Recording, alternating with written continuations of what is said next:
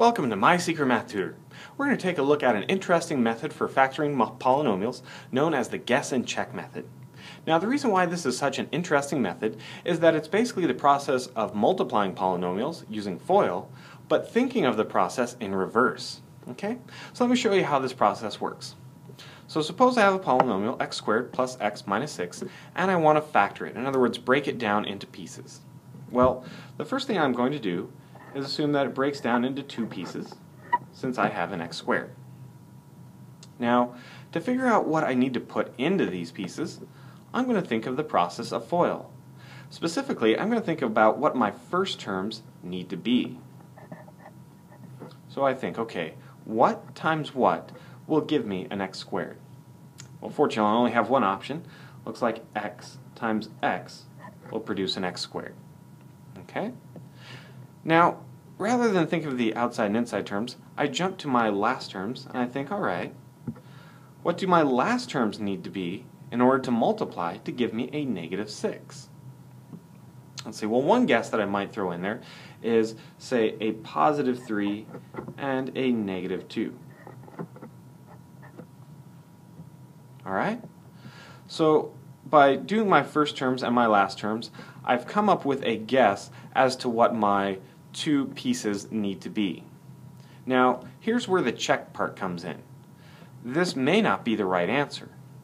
I want to actually carry out the entire FOIL process to make sure it works and actually gets my original polynomial. Well, the way we've built our first and last terms, we know that these guys are going to work.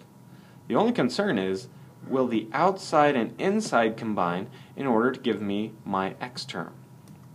So we do these last two.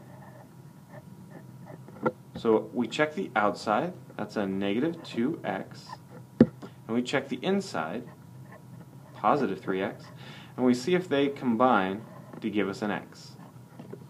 If it does, we know that this is the correct answer.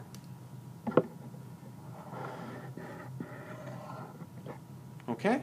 So you can see that method is actually not so bad. Establish your first terms, establish your last terms, and then check your outside and inside terms to make sure it all works out. Now the only downside to the guess and check method is sometimes you might end up with lots of options that you need to check. Okay, so in this next example, let's see how the guess and check method works and some of the problems we might run into. Okay, so the first thing I'm going to do is make the assumption that it's going to break down into two pieces.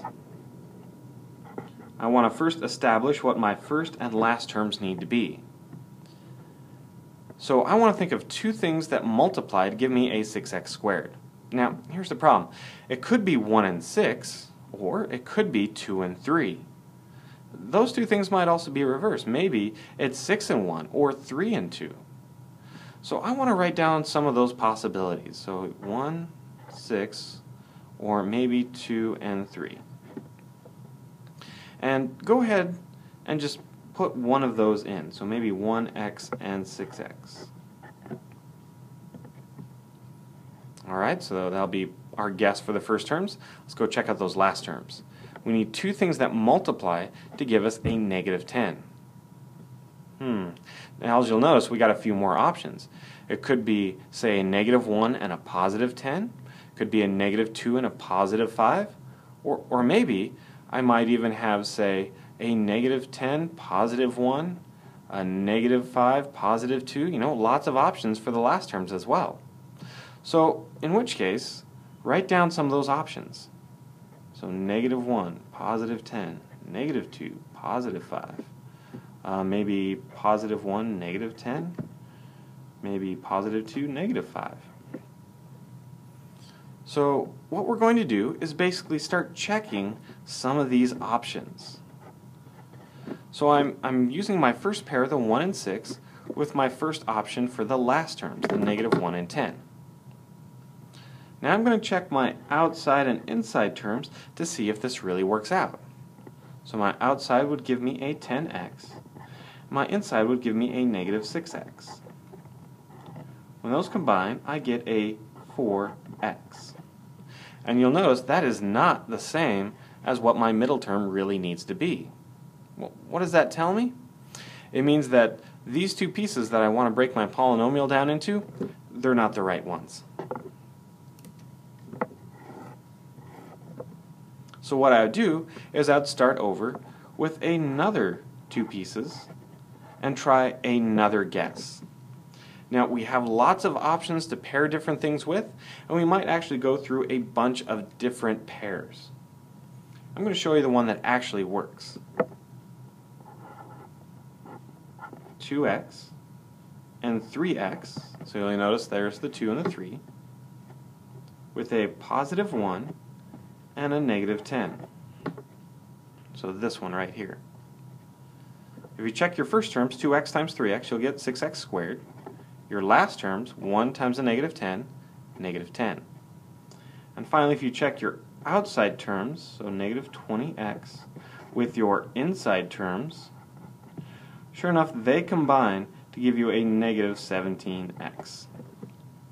So we know that this is the correct factorization of our polynomials. So be careful when you're working through the guess and check process. You may end up with lots of different options as a possible guess. You really have to check all the pairs in order to figure out which one's going to work, and really do check them. You know, that's the check part of the guess and check method. If you'd like to see some more videos, please visit mysecretmathtutor.com.